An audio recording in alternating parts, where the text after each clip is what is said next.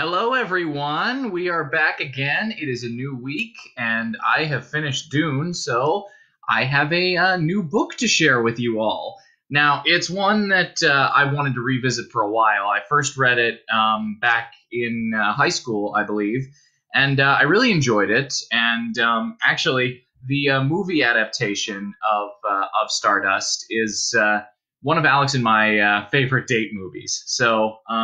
This one has a very near and dear place to my heart. Also, Neil Gaiman is he's one of my favorite authors of all time. He's a phenomenal storyteller, and he's just so good to read aloud in particular, because his prose just flows so well. So I'm very much looking forward to this one. Now, unlike Dune, I do not actually own a copy of Stardust physically, so I will in fact be using my Kindle for this one.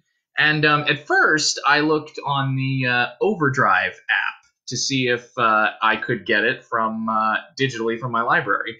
And I can. It is available. However, it is on a wait list right now, so I was not able to check out that copy. But if you find yourself interested in the story, know that that is available, and you can check it out as well using the Overdrive or Libby apps provided by your local libraries. Which Brentwood is one of the ones that we use. We use the Allegheny Library Overdrive system. Carnegie Library, rather, excuse me. And so, yeah, that's available. As it is now, I had to buy it digitally, which is fine. I mean, I don't mind owning it. I don't have a problem with that at all. So we're going to hop in for the first chapter here momentarily. Just a bit of a disclaimer, I will say there is a scene that gets into some sexual content towards the end of the book, so if that's something you're a little bit sensitive about, up front, here's your warning. So, let's hop in, shall we?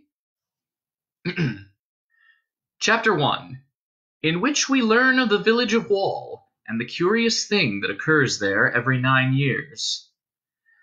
There was once a young man who wished to gain his heart's desire. And while that is, as beginnings go, not entirely novel, for every tale about every young man there ever was or will be could start in a similar manner, there was much about this young man and what happened to him that was unusual, although even he never knew the whole of it. The tale started, as many tales have started, in Wall. The town of Wall stands today as it has stood for 600 years, on a high jut of granite amidst a small forest woodland. The houses of Wall are square and old, built of gray stone, with dark slate roofs and high chimneys. Taking advantage of every inch of space on the rock, the houses lean into each other, are built one upon the next, with here and there a bush or tree growing out of the side of the building. There is one road from Wall, a winding track rising sharply up from the forest, where it is lined with rocks and small stones. Followed far enough south out of the forest, the track becomes a real road paved with asphalt. Followed further, the road gets larger, is packed at all hours with cars and trucks rushing from city to city. Eventually the road takes you to London, but London is a whole night's drive from Wall. The inhabitants of Wall are a taciturn breed, falling into two distinct types: the native Wall folk, as gray and tall and stocky as the granite outcrop their town was built upon, and the others, who have made Wall their home over the years, and their descendants.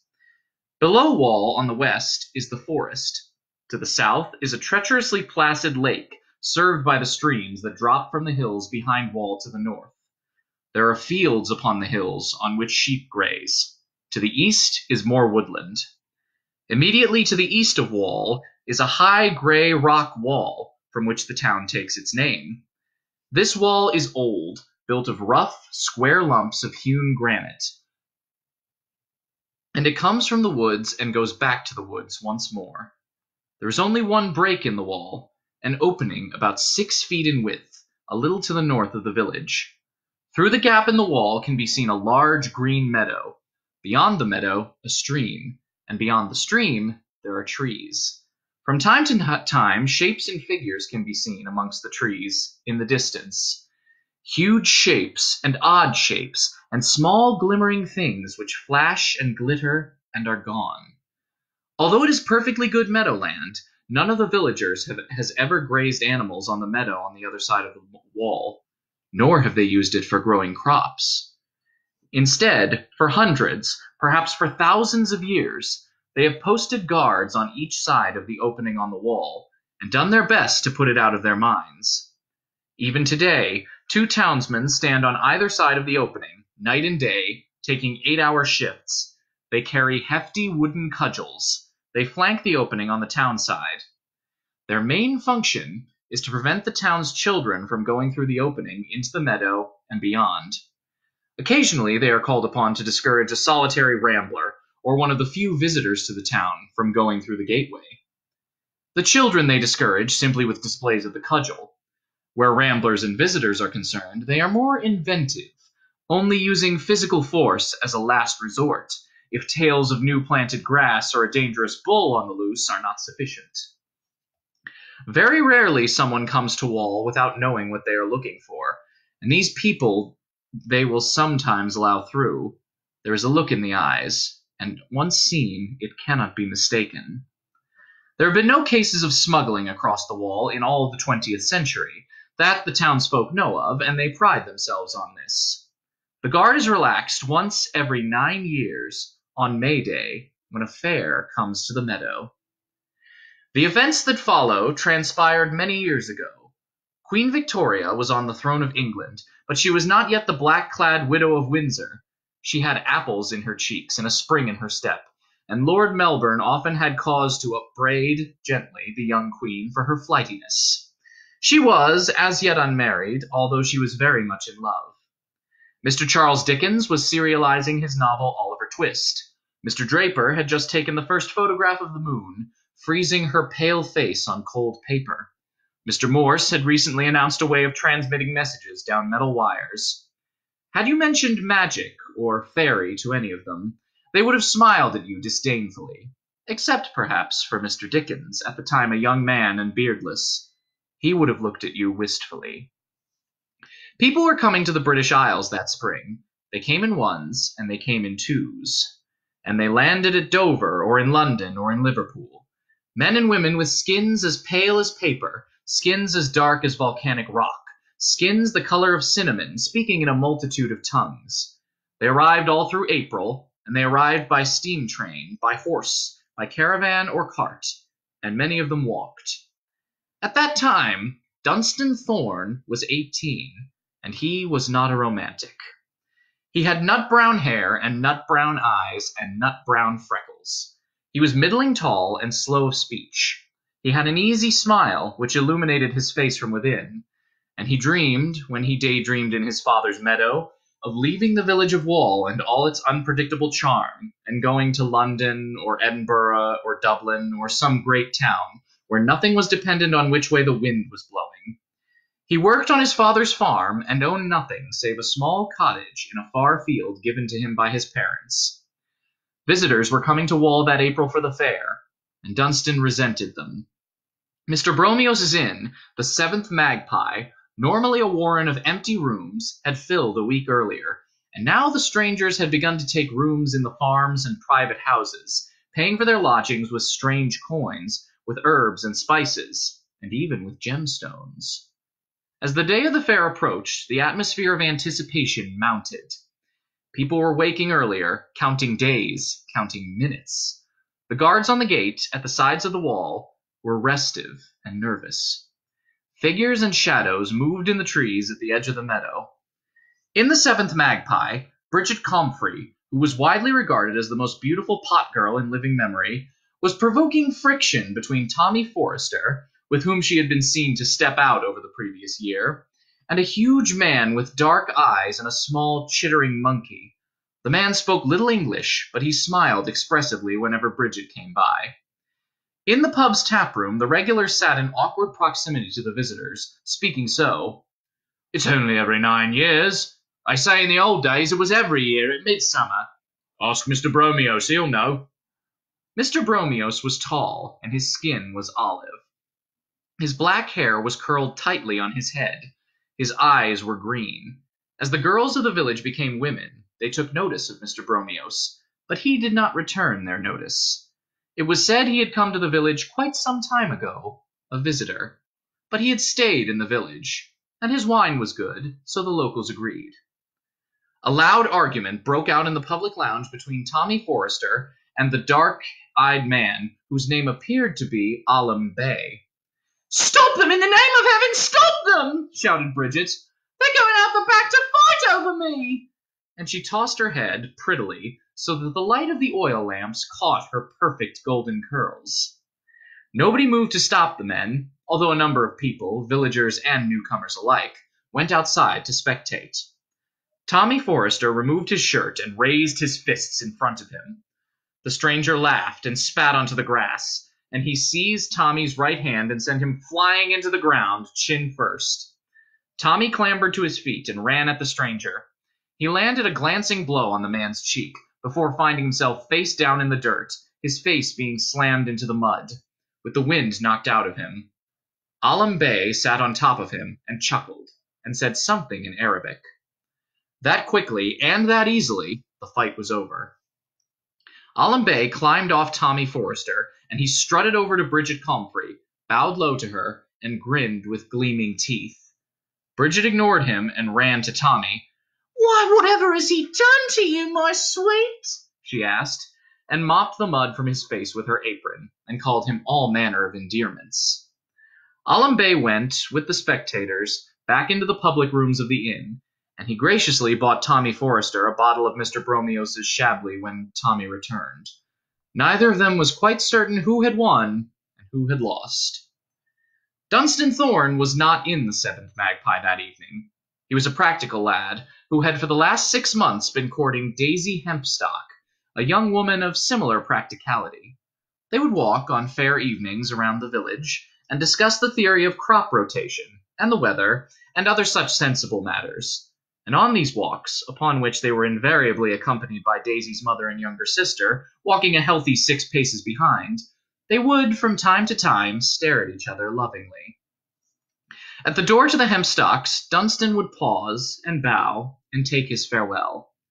And Daisy Hempstock would walk into her house and remove her bonnet and say, "I do so wish Mr. Thorn would make up his mind to propose. I'm sure Papa would not be averse to it." "Indeed, I am sure that he would not," said Daisy's mamma on this evening, and she said on every such evening, and she removed her own bonnet and her gloves, and led her daughters to the drawing-room, in which a very tall gentleman with a very long black beard was sitting, sorting through his pack. Daisy and her mamma and her sister bobbed curtsies to the gentleman, who spoke little English and had arrived a few days before. The temporary lodger, in his turn, stood and bowed to them, then returned to his pack of wooden oddments, sorting, arranging, and polishing.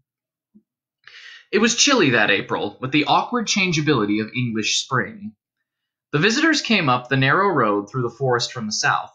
They filled the spare rooms, they bunked out in cow byres and barns.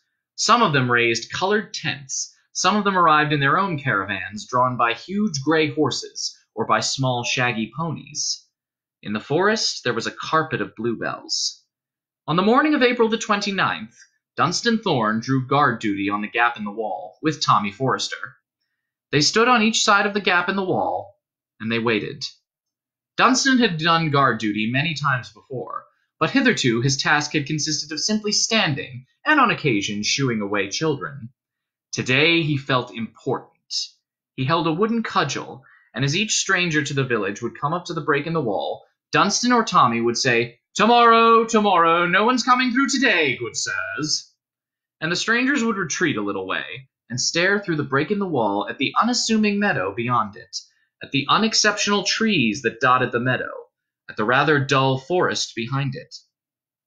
Some of them attempted to strike up conversations with Dunstan or Tommy, but the young men, proud of their status as guards, declined to converse, contenting themselves by raising their heads, tightening their lips, and generally looking important.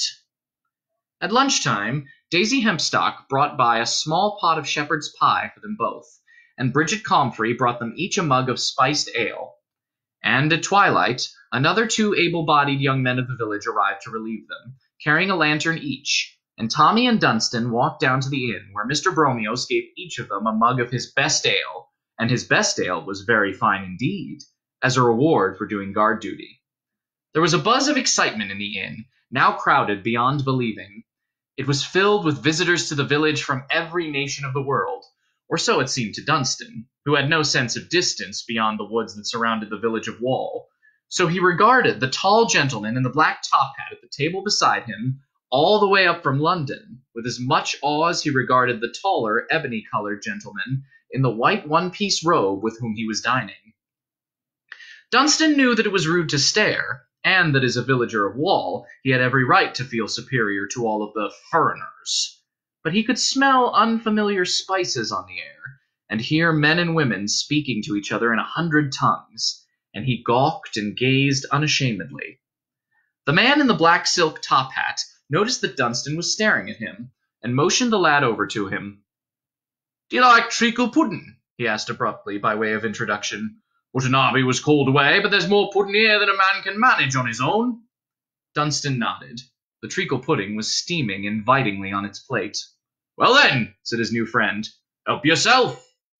He passed Dunstan a clear china bowl and a spoon. Dunstan needed no further encouragement, and he began to demolish the pudding. "Now, young'un," said the tall gentleman in the black silk top hat to Dunstan, once their bowls and the pudding plate were quite empty. "It'd seem the inn has no more rooms. Also, that every room in the village has already been let." "Is that so?" said Dunstan, unsurprised. "But it is," said the gentleman in the top hat. "And what I was wondering was, would you know of a house that might have a room?" Dunstan shrugged. "All the rooms have gone by now," he said. "I remember that when I was a boy of 9, my mother and father sent me to sleep out in the rafters of the cow byre for a week, and lent my room to a lady from the Orient and her family and servants. She left me a kite as a thank you, and I flew it from the meadow until one day it snapped its string and flew away into the sky." "Where do you live now?" asked the gentleman in the top hat. "I have a cottage on the edge of my father's land," Dunstan replied.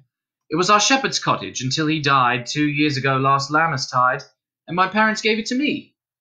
"Take me to it," said the gentleman in the hat, and it did not occur to Dunstan to refuse him. The spring moon was high and bright, and the night was clear. They walked down from the village to the forest beneath it, and they walked the whole way past the Thorn family farm, where the gentleman in the top hat was startled by a cow sleeping in the meadow, which snorted as it dreamed, until they reached Dunstan's cottage. It had one room and a fireplace. The stranger nodded. "I like this well enough," he said.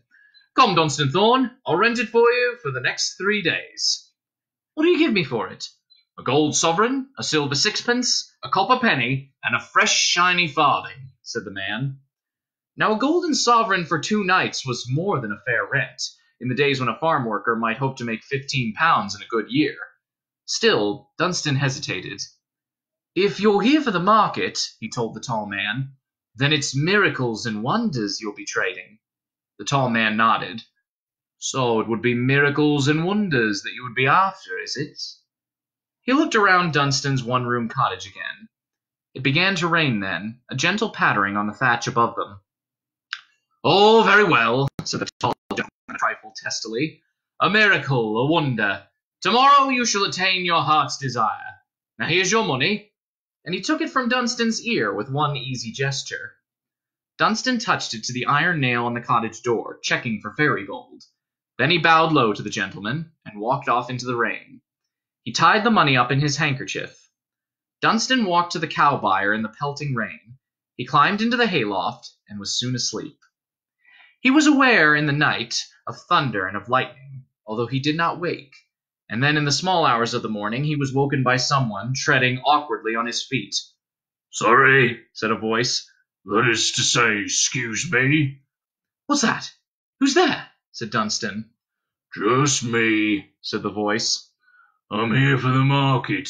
I was sleeping in a hollow tree for the night, but the lightning toppled it, cracked it like an egg it did, and smashed it like a twig. And the rain got down my neck, and it threatened to get into my baggage, and there's things in there must be kept dry as dust. And I kept it safe as houses in all my travellings here, though it was wet as—" "Water?" suggested Dunstan. "Ever so," continued the voice in the darkness. "So I was wondering," it continued, "if you'd mind me staying here under your roof, as I'm not very big, and I'd not disturb you or nothing." Just don't tread on me, sighed Dunstan. It was then that a flash of lightning illuminated the byre, and in the light Dunstan saw something small and hairy in the corner, wearing a large floppy hat, and then darkness. "I hope I'm not disturbing you," said the voice, which certainly sounded rather hairy now Dunstan thought about it. "You aren't," said Dunstan, who was very tired. "That's good," said the hairy voice, "because I wouldn't want to disturb you." "Please," begged Dunstan, "let me sleep, please." There was a snuffling noise, which was replaced by a gentle snoring. Dunstan rolled over in the hay. The person, whoever, whatever it was, farted, scratched itself, and began to snore once more. Dunstan listened to the rain on the byre roof, and thought about Daisy Hempstock, and in his thoughts they were walking together, and 6 steps behind them walked a tall man with a top hat, and a small furry creature whose face Dunstan could not see. They were off to see his heart's desire. There was bright sunlight on his face, and the cow byre was empty. He washed his face and walked up to the farmhouse. He put on his very best jacket, and his very best shirt, and his very best breeches. He scraped the mud from his boots with his pocket-knife. Then he walked into the farm kitchen, and kissed his mother on the cheek, and helped himself to a cottage loaf and a large pat of fresh churned butter. And then, with the money tied up in his fine Sunday cambric handkerchief, he walked up to the village of Wall and bade good morning to the guards on the gate. Through the gap in the wall, he could see colored tents being raised, stalls being erected, colored flags, and people walking back and forth. "We're not to let anyone through till midday," said the guard. Dunstan shrugged and went to the pub, where he pondered what he would buy with his savings, the shiny half-crown he had saved, and the one lucky sixpence, with a hole drilled through it on a leather thong around his neck, and with the additional pocket handkerchief filled with coins. He had, for the moment, quite forgotten there had been anything else promised the night before. At the stroke of midnight, Dunstan strode up to the wall, and nervously, as though he were breaking the greatest of taboos, he walked through beside, as he realized, the gentleman in the black silk top hat, who nodded to him. "Ah, my landlord, and how are you today, sir?" "Very well," said Dunstan. "Walk with me," said the tall man. "Let us walk together." They walked across the meadow toward the tents. "Have you been here before?" asked the tall man. "I went to the last market 9 years ago. I was only a boy," admitted Dunstan.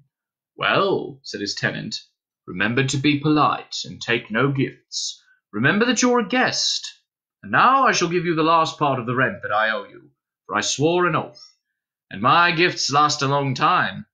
You and your firstborn child, and his or her firstborn child. It's a gift that will last as long as I live." "And what would that be, sir?" "Your heart's desire, remember," said the gentleman in the top hat. "Your heart's desire." Dunstan bowed, and they walked on toward the fair. "Eyes! Eyes! New eyes for old!" shouted a tiny woman in front of a table, covered with bottles and jars filled with eyes of every kind and color. "Instruments of music from 100 lands! Penny whistles, twopenny hymns, threepenny choral anthems! Try your luck, step right up, answer a simple riddle, and win a windflower! Everlasting lavender, bluebell cloth, bottled dreams, a shilling a bottle! Coats of night, coats of twilight, coats of dusk, swords of fortune, wands of power, rings of eternity, cards of grace! Roll up, step this way! Salves and ointments, philters and nostrums!" Dunstan paused in front of a stall covered with tiny crystal ornaments. He examined the miniature animals, pondering getting one for Daisy Hempstock. He picked a crystal cat no bigger than his thumb. Sagely, it blinked at him, and he dropped it, shocked. It righted itself in midair and, like a real cat, fell on its 4 paws. Then it stalked over to the corner of the stall and began to wash itself. Dunstan walked on through the thronged market. It was bustling with people. All the strangers who had come to Wall in the previous weeks were there, and many of the inhabitants of the town of Wall as well. Mr. Bromios had set up a wine tent and was selling wines and pasties to the village folk, who were often tempted by the foods being sold by the folk from beyond the Wall, but had been told by their grandparents, who had got it from their grandparents, that it was deeply, utterly wrong to eat fairy food, to eat fairy fruit, to drink fairy water, and sip fairy wine. For every 9 years, the folk from beyond the wall and over the hills set up their stalls, and for a day and a night the meadow played host to the fairy market. And there was, for 1 day and 1 night in 9 years, commerce between the nations. There were wonders for sale, and marvels and miracles. There were things undreamed of, and objects unimagined. What need, Dunstan wondered, could someone have of the storm-filled eggshells? He jingled his money in his pocket handkerchief, and looked for something small and inexpensive with which to amuse Daisy. He heard a gentle chiming in the air, above the hubbub of the market, and this he walked toward. He passed a stall in which 5 huge men were dancing to the music of a lugubrious hurdy-gurdy being played by a mournful-looking black bear. He passed a stall where a balding man in a brightly colored kimono was smashing china plates and tossing them into a burning bowl from which colored smoke was pouring, all the while calling out to the passer-by. The chinkling chiming grew louder. Reaching the stall from which the sound was emanating, he saw that it was deserted.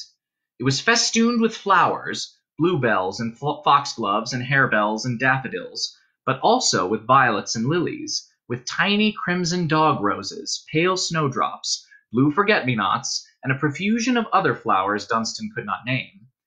Each flower was made of glass or crystal, spun or carved. He could not tell.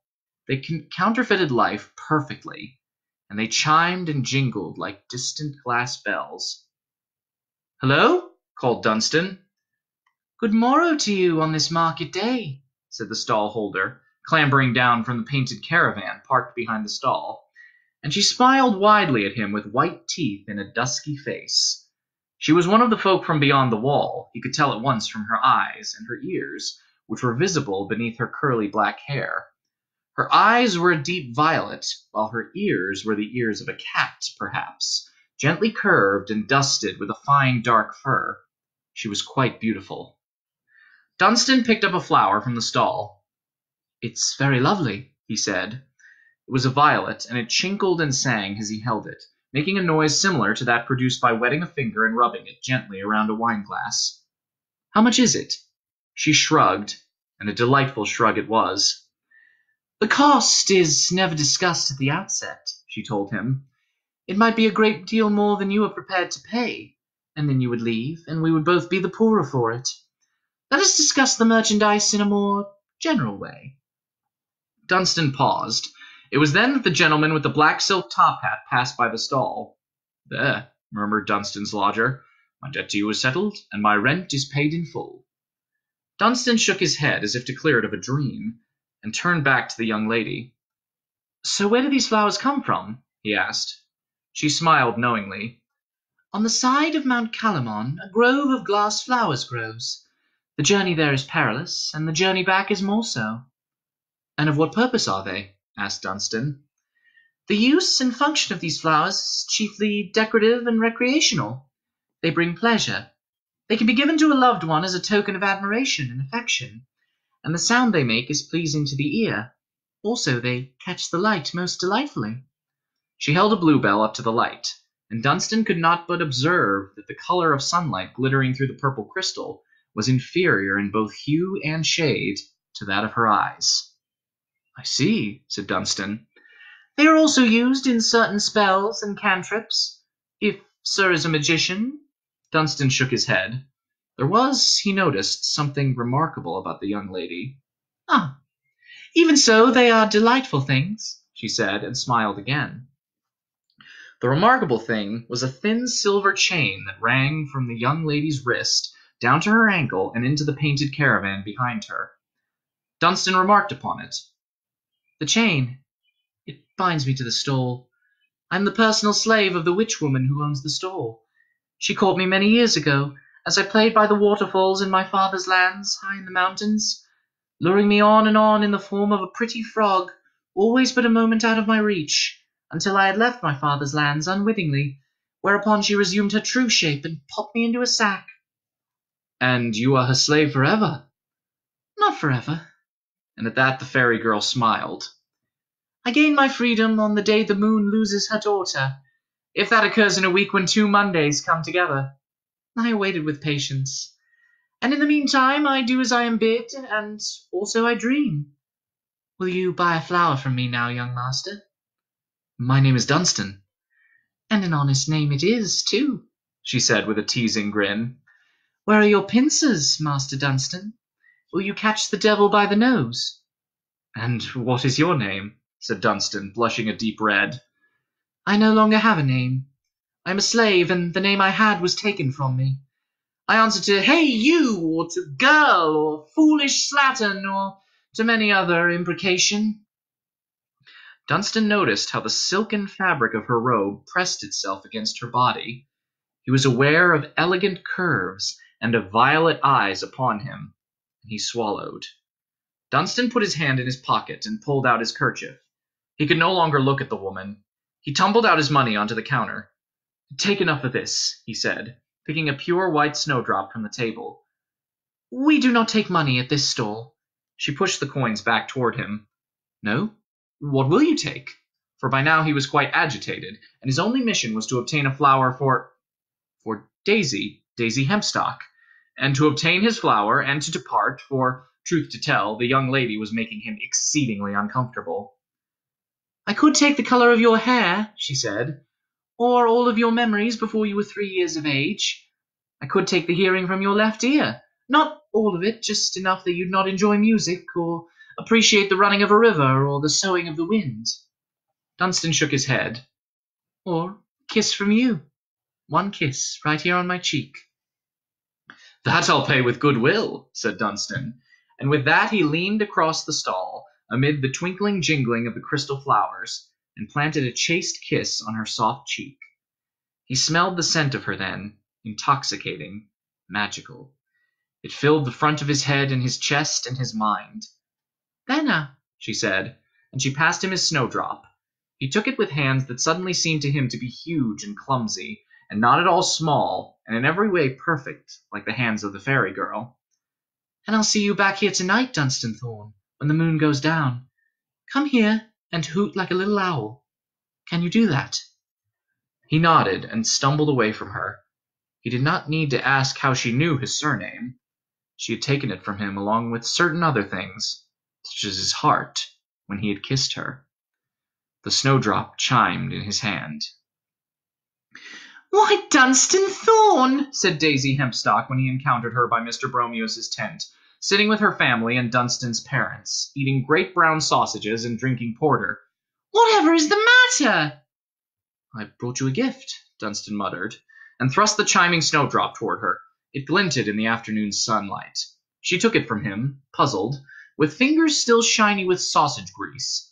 Impulsively, Dunstan leaned forward, and, in front of her mother and father and sister, in front of Bridget Comfrey and Mr. Bromios and all, he kissed her on her fair cheek.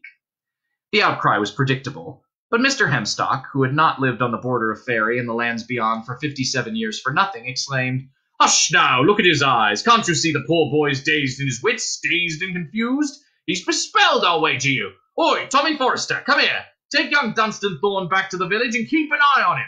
Let him sleep if he wishes, or talk if it's talk he needs. Tommy walked Dunstan out of the market and back to the village of Wall.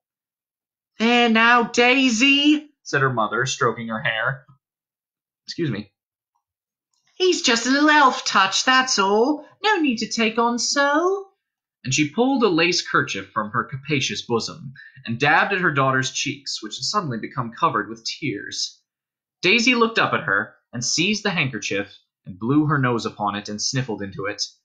And Mrs. Hempstock observed, with a certain perplexity, that Daisy appeared to be smiling through her tears. But Mother, Dunstan kissed me, said Daisy Hempstock, and she fixed the crystal snowdrop at the front of her bonnet, where it chimed and glistened. After some time spent searching for it, Mr. Hempstock and Dunstan's father found the stall where the crystal flowers were being sold. But the stall was being run by an elderly woman, accompanied by an exotic and very beautiful bird, which was chained to its perch by a thin silver chain. There was no reasoning with the old woman, for when they tried to question her about what had happened to Dunstan, all her talk was one of the prizes of her collection, given away by a good-for-nothing, and that was what came of ingratitude and of these sad modern times and of today's servants. In the empty village, for who'd be in the village during the fairy market. Dunstan was taken into the seventh magpie and given a wooden settle on which to sit. He rested his forehead on his hand and stared off into no one knows where, and from time to time sighed huge sighs like the wind. Tommy Forrester tried to talk to him, saying, "Now then, old fellow, buck up, that's the ticket. Let's see a smile, eh? How's about something to eat, then, or something to drink?" "Oh, my word, you do look queer, Dunstan, old fellow." But gaining no response of any kind, Tommy began to pine after the market himself, where even now, he rubbed his tender jaw, the lovely Bridget was undoubtedly being escorted by some huge and imposing gentleman with exotic clothes and a little monkey that chittered. And having assured himself that his friend would be safe in the empty inn, Tommy walked back through the village to the gap in the wall. As Tommy re-entered the market, he observed that the place was a hubbub, a wild place of puppet shows, of jugglers and dancing animals, of horses for auction and all kinds of things for sale or barter. Later, at twilight, a different kind of people came out. There was a crier who cried news as a modern newspaper prints headlines.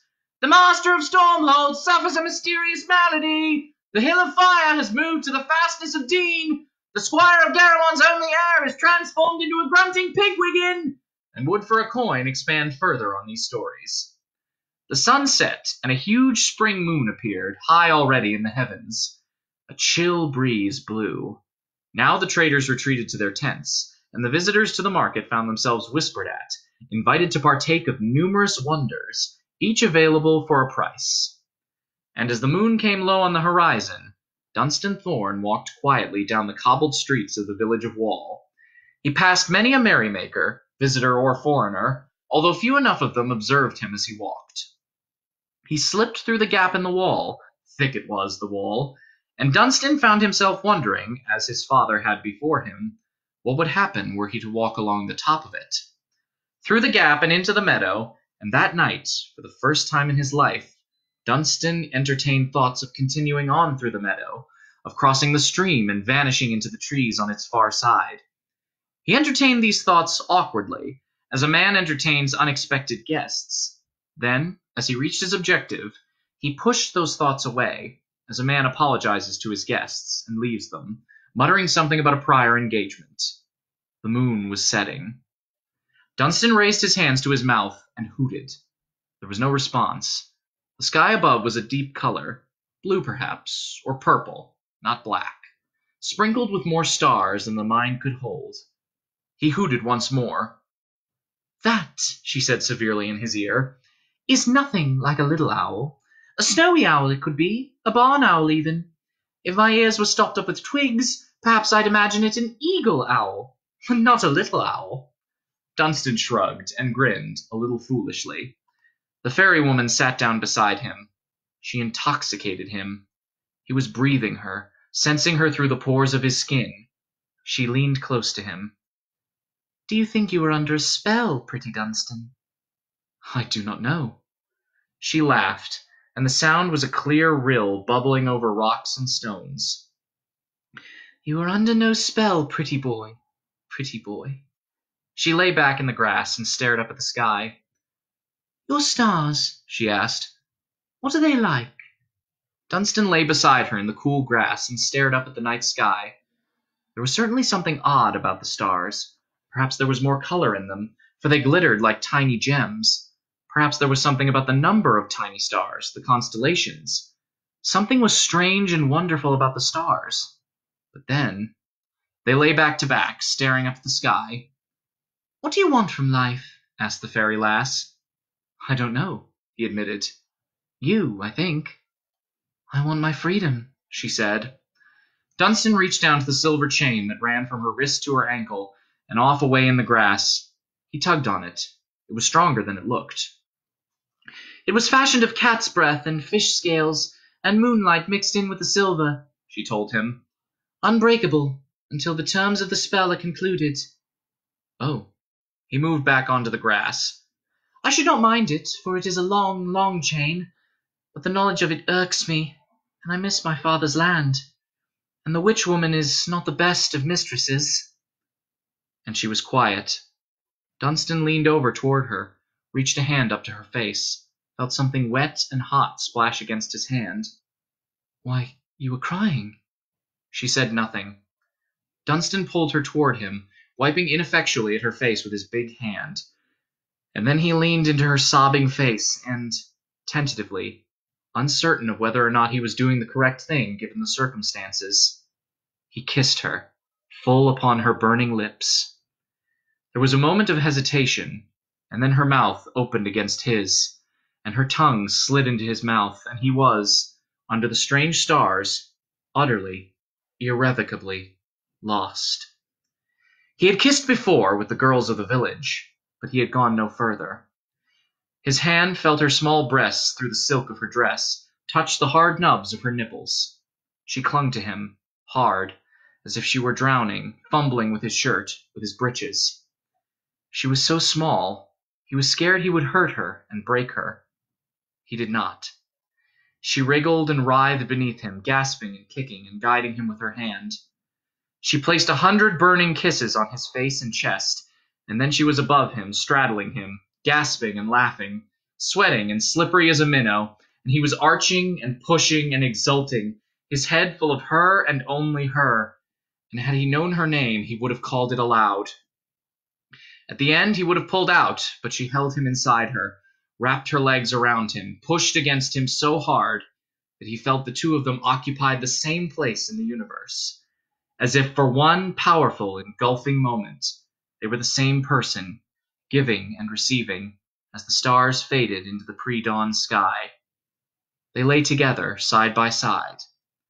The fairy woman adjusted her silk robe and was once more decorously covered. Dunstan pulled his breeches back up, with regret. He squeezed her small hand in his. The sweat dried on his skin, and he felt chilled and lonely. He could see her now as the sky lightened into a dawn gray. Around them, birds were stirring. Horses stamped, birds began, waking, to sing the dawn in, and here and there across the market meadow, those in the tents were beginning to rise and move. "Now get along with you," she said softly, and looked at him, half regretfully, with eyes as violet as the cirrus clouds high in the dawn sky. And she kissed him gently on the mouth, with lips that tasted of crushed blackberries. Then she stood up and walked back into the gypsy caravan behind the stall. Dazed and alone, Dunstan walked through the market, feeling a great deal older than his 18 years. He returned to the cow byre, took off his boots, and slept until he woke, when the sun was high in the sky. On the following day the market finished, although Dunstan did not return to it, and the foreigners left the village, and life in Wall returned to normal, which was perhaps slightly less normal than life in most villages, particularly when the wind was in the wrong direction.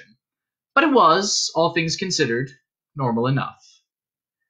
2 weeks after the market, Tommy Forrester proposed marriage to Bridget Comfrey, and she accepted. And the week after that, Mrs. Hempstock came to visit Mrs. Thorn of a morning. They took tea in the parlour.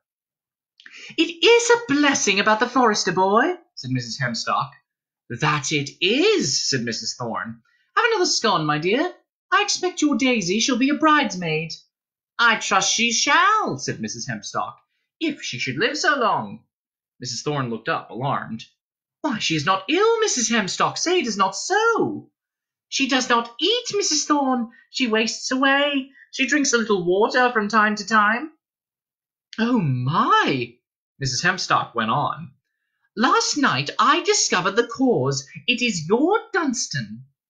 "Dunstan? He is not—" Mrs. Thorn raised one hand to her mouth. "Oh, no," said Mrs. Hempstock, hastily shaking her head and pursing her lips. "Nothing like that.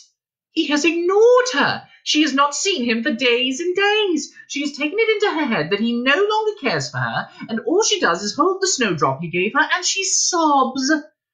Mrs. Thorn measured out more tea from the jar into the pot, added hot water. "Truth to tell," she admitted, "we're a little concerned about Dunstan, Thorny and me. He's been mooning. That's the only word for it. His work isn't getting done. Thorny was saying he needs some settling down, that boy. If he'd but settle down, why, Thorny was saying he'd settle all the westward meadows on the lad." Mrs. Hempstock nodded slowly. "Hempstock would certainly not be averse to seeing our Daisy happy. Certainly he'd settle a flock of our sheep on the girl." The Hempstock sheep were notoriously the finest for miles around, shaggy-coated and intelligent, for sheep, with curling horns and sharp hooves. Mrs. Hempstock and Mrs. Thorn sipped their tea, and so it was settled. Dunstan Thorn was married in June to Daisy Hempstock, and if the groom seemed a little distracted, well, the bride was as glowing and lovely as ever any bride has been. Behind them, their fathers discussed the plans for the farmhouse they would build for the newlyweds in the western meadow. Their mothers agreed how lovely Daisy looked, and what a pity it was that Dunstan had stopped Daisy from wearing the snowdrop he had bought for her at the market at the end of April in her wedding dress. And it is there we will leave them, in a falling flurry of rose petals, scarlet and yellow, and pink and white. Or almost. They lived in Dunstan's cottage while their little farmhouse was erected, and they were certainly happy enough. And the day-to-day business of raising sheep and herding sheep, and shearing them and nursing them, slowly took the faraway look from Dunstan's eyes. First autumn came, then winter. It was at the end of February, in lambing season, when the world was cold and a bitter wind howled down the moors and through the leafless forest, when icy rains fell from the leaden skies in continual drizzling showers, at 6 in the evening, after the sun had set and the sky was dark, that a wicker basket was pushed through the space in the wall. The guards, on each side of the gap, at first did not notice the basket.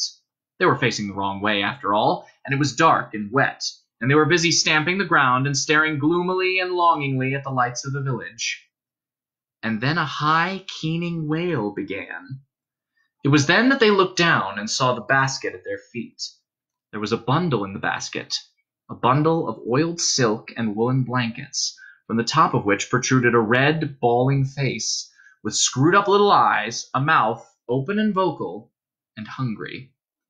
And there was, attached to the baby's blanket with a silver pin, a scrap of parchment, upon which was written in an elegant, if slightly archaic handwriting, the following words: Dunstan Thorn.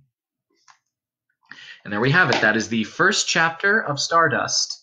As you can see, it's starting to be a little bit of a fun fairy tale for us all, which is something that I think takes our mind off a lot of the horrors that are going on out in the world right now. So, if you enjoyed that, come back tomorrow. I'll be reading a chapter a night with this, because there's only 10 chapters in the book. So, I hope you come back, and I hope you enjoyed that one. So, I will see everyone tomorrow. Have a good night. Stay safe. Stay healthy. Bye-bye, everyone.